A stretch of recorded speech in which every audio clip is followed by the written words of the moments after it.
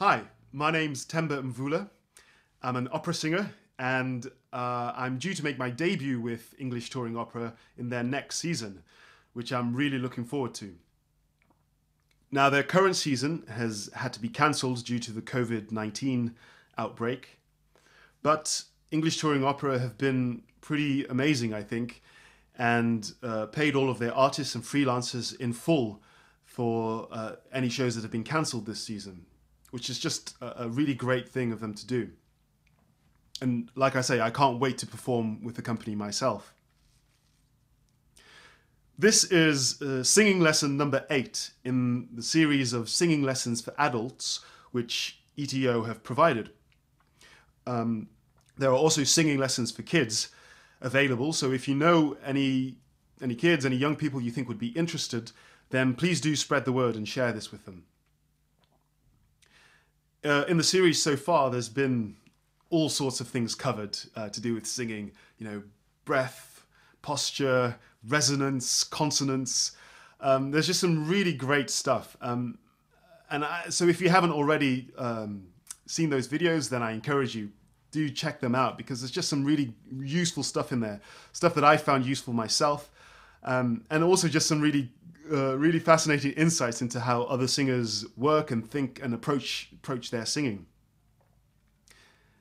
Last week's lesson was given by Susanna, and I'd like to thank her for her lesson, and she also sent me some homework, which I'm going to come to later on in this session.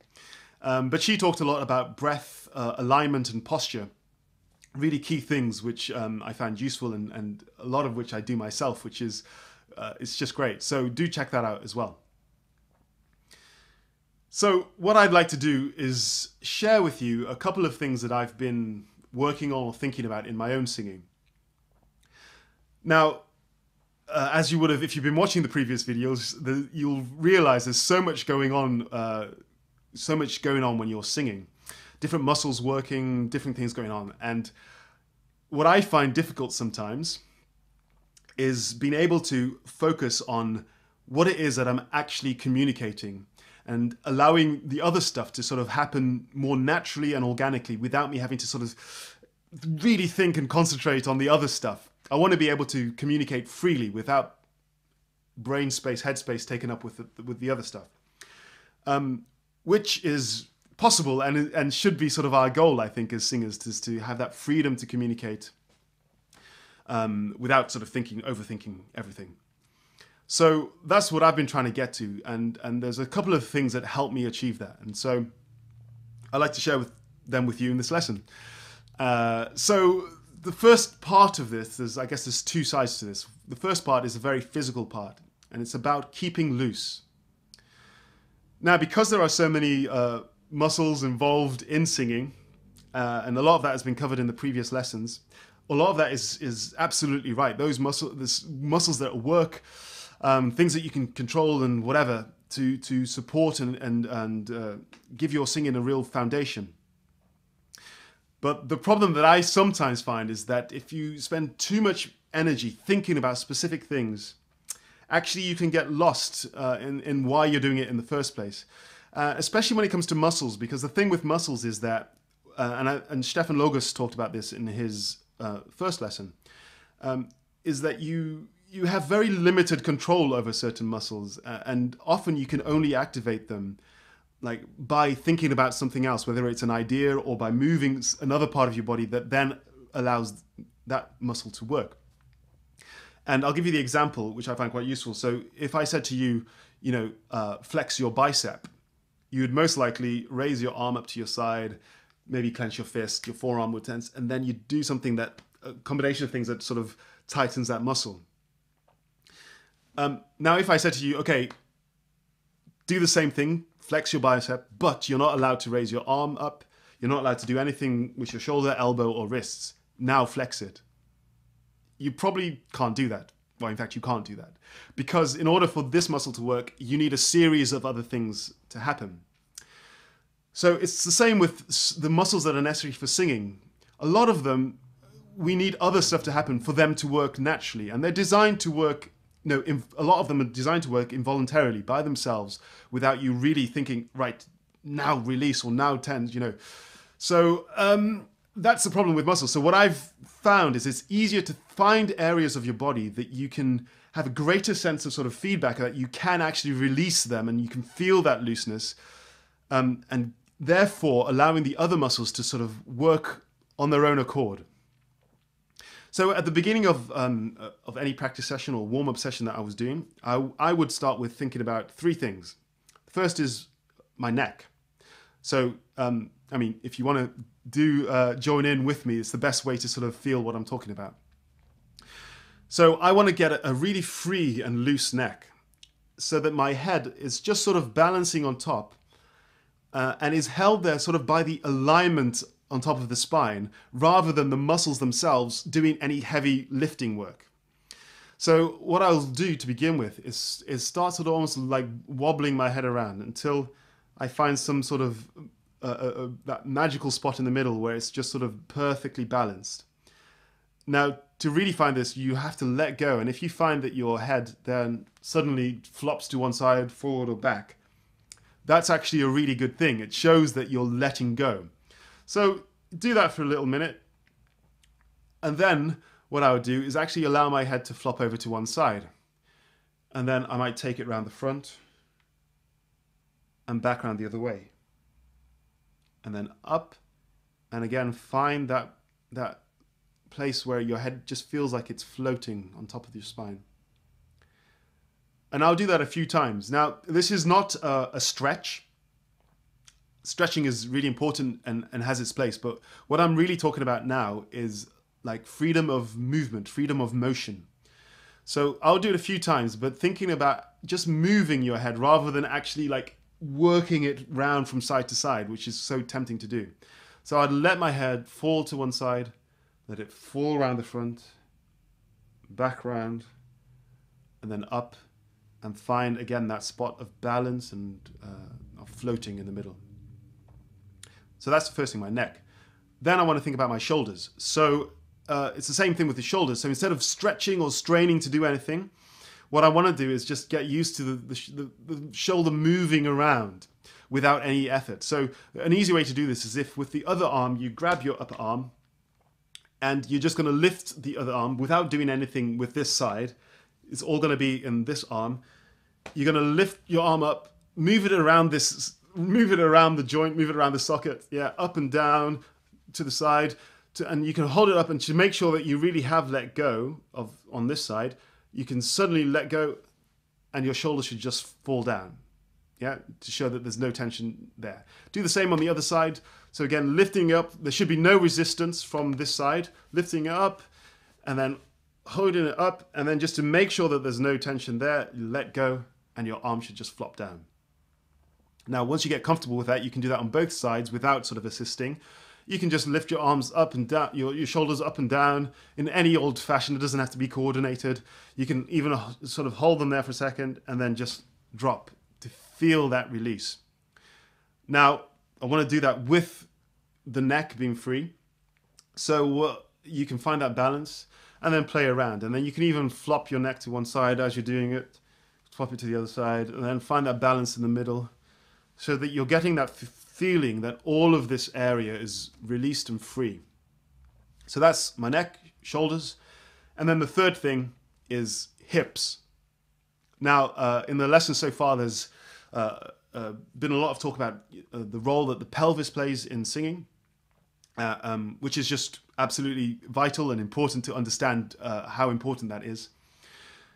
But going back to my idea about finding the things that you have a greater sense of what you can control and what you can feel, I think about my hips and the whole joints around, all of the joints around there, so that if you really let go and loosen, you can do this with me when you're standing up. You almost start, if you let go of your hips, think about specifically your hips, you'll find almost as if you could become a bit wobbly, as if you sort of, for a minute, you might wobble over, fall over, and because you're not holding anything anymore. So this is really important. So try it. And I think to exaggerate it, it's good if you move. So if you think almost as if you're doing a bit of salsa, if you've done any salsa, or it can just be any old movement, yeah? So you want your hips to be completely free. Now, if there's no one around, you can just let go and, really just have fun with it. It's like you're at a wedding party and you've had a few to drink or whatever. It's that kind of feeling. So that your hips are really free. So get used to enjoy that feeling. You can think about that spot where your legs meet where your legs connect to your hips and your pelvis in that area. Think of that being just really loose. And you can almost feel it. This is what I was talking about, that being able to have that feedback, that sensory feedback. You can feel almost as if there's kind of, those joints are really lubricated and loose and limber, yeah? So I would keep doing that, maybe even walk around the room. And then I'd bring my shoulders into it. So again, moving your shoulders up and down, making sure they're loose. And then finally thinking about your neck being free at the same time. So after you've done that for a while, you should feel really loose and sort of limbered up, supple, ready to go. And I would make sure that I do that before I've even thought about making any vocal noises, because this is the foundation. If I sometimes if I'm in a rush to learn some music or something, I'll go straight to the piano, and often those are the worst sessions because you're struggling against it. If there's any tension there already, it's not going to magically go away. You have to consciously think about it. So do the physical loosening up first. So the second aspect of this is adding an intention to the sound. And this, I can't overstate enough how important this is. And actually it was interesting because Frederick Long talked about this. He was referring to consonants in his lesson, but the idea of, from an audience perspective, believing that someone means what they're singing. And there's lots of ways you can do that, but that's something that you have to feel and think about. The last thing you want to do is see a singer who's kind of, and you do get this sometimes, where you see people who almost, you can see they're thinking about the note that's coming up, they're doing something with and it sort of spoils the illusion of what really making music, making art is all about. So adding intention to it is really important.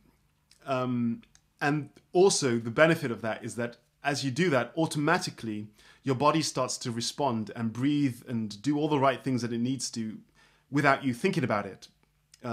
If you were trying to grab someone's attention, for example, who's, over there somewhere, you would just say, hey!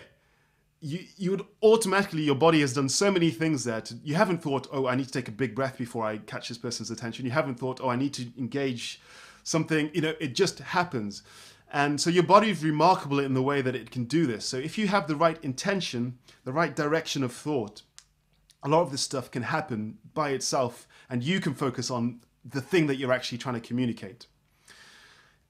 So what I use for this is a few words. So it's going to be hey, you, who, you. And what I'd like to do is play with the intention. So imagining I'm trying to get someone's attention, I'm going to say, hey, you. And then imagining I'm the other person, I might respond, who? With that kind of question mark inflection. Who? You. And then that re-emphasis on the final you. So it's, hey, you. Who? You.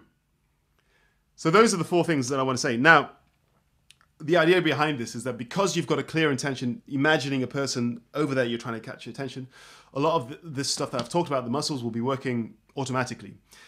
But to make sure that no extra tension does creep in, which it might, often what a lot of people struggle with is their neck goes forward. You might have another issue. But in order to sort of stop those other bad habits or other things creeping in, I want to bring back the movement, the keeping loose.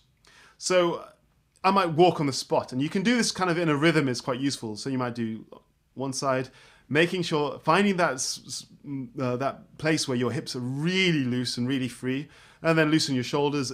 And again, the more silly, more ridiculous you feel, the better. And then your neck is loose as well. And then we can try saying these words over the top of it. So I'll go and say, hey, you, who, you.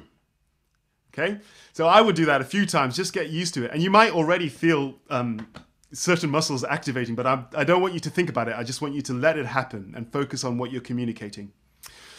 So you can play around with that, play around with the intention, do it in different ways. You can say, instead of hey, you can say hey, play around with it and walk around the room whilst there's only two things I'm asking you to think about, is to keep loose and to have a clear intention as you're doing it. So now, I think let's try that with some singing. It's a singing lesson after all.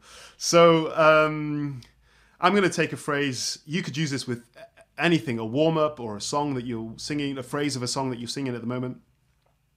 I'm going to take a phrase from the song The Vagabond from Songs of Travel. This is Vaughan Williams. And the opening line is, "Give to me the life I love, let the lave go by me." And in my own time, what I would do is play around with just speaking that phrase in lots of different ways. Give to me the life I love, let the lave go by me. Play around with it. Just explore all the different intentions, emotions I can infuse into that. But we've already done some speaking, so I'm going to teach you the notes of this phrase. And it goes like this. Give to me the life I love, let the lave go by me. I'll do it one more time. Sing along. Give to me the life I love, let the lave go by me. Okay, good. So that's just the notes, that's how it goes. But what I want to do now is add this intention into it. So what's my intention here? Now, the best way to do this is just to play with extremes. Later on I'll talk about finding the right kind of emotion, the right intention. But to begin with, you just want to explore all the options, yeah? So an easy one to do is like excitement. It's a really clear thought. So if I try to do this phrase, but I'm really channeling just pure excitement, it might look like this. Give to me the life I love, let the lave go by me. Okay, so you have a go, do it in your own way. And then I could play around with doing it. Maybe I could try it in a kind of more despairing kind of way. Give to me the life I love, let the lave go by me. And there's so many ways you can do that. And hopefully, when I do that, and I'm not even thinking about what quality of sound that's coming out of my mouth, and hopefully you're not either. You're just thinking about what it is that what emotion you're trying to convey. So then what I would do is get the movement in to make sure that I'm loose. Because again, it could be easy. I might be in a recital, I might be in a tight spot, and it's easy to get stuck standing there. You might, if it was something else you had to score, and it's easy to get really stuck. So for now, let's loosen that up by keeping those hips moving. I know it's silly, but just go with it, embrace it. So I'd walk around space, get those shoulders loose, hips loose, and your neck is free. And then try the same thing. So I'm going to go back to the kind of excited energy. And it's going to be like this, but keeping loose. So ready? Give to me the life I love, let the lave go by me. Okay, so already that's starting to feel, it feels a bit ridiculous, but I start to feel, yes, I'm communicating something. I've got that feeling. That there's a certain satisfaction that comes with sort of knowing that you've got your message out.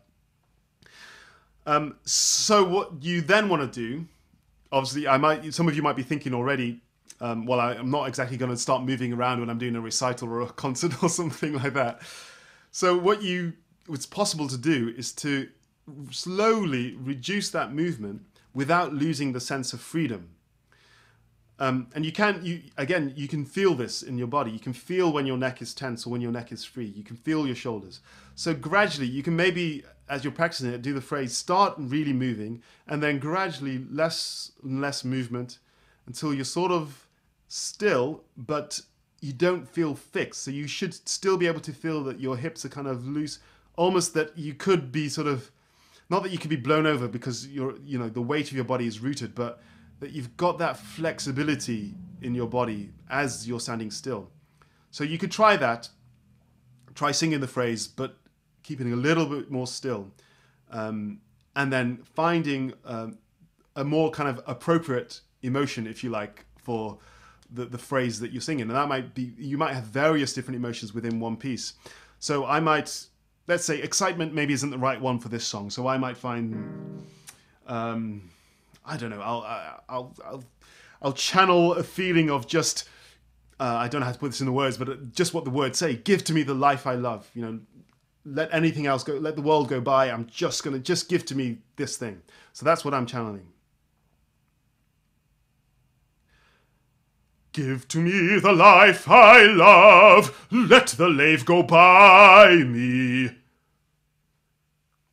Okay, so that's, I mean, it's not perfect, but it's just an idea of what I would play with and my process from first, you know, looking at the music, freeing it up, and then trying to eventually hone to a place where I can actually perform it. So I hope that's been useful for you, or you found something interesting there. I mentioned I had some homework to do from the last session from Susanna, which I found really useful, and it's actually especially useful in the phrase in this song. And she was talking about singing, when you're about to sing something, thinking of the consonant at the same pitch that you're about to open the vowel on, which is great for this, because there's a phrase at the end of the verse that says, there's the life for a man like me.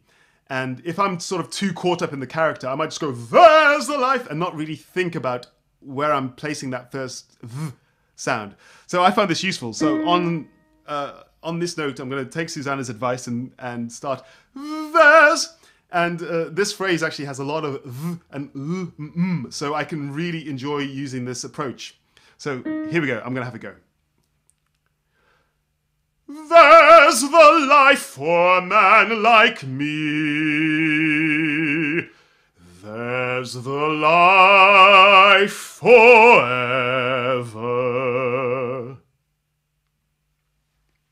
So there you go. That's I've done my homework now. And I'd also like to set some homework for whoever is going to take the next singing lesson, and for you at home, which is just to take any phrase of a piece of music that you're looking at, working on at the moment, and try it while moving, keeping those hips loose. Whoever does this next lesson is going to love me for this. Keep those hips loose, keep those shoulders loose, keep your neck loose, and then give it with a really clear intention. Try that phrase out with a really clear intention.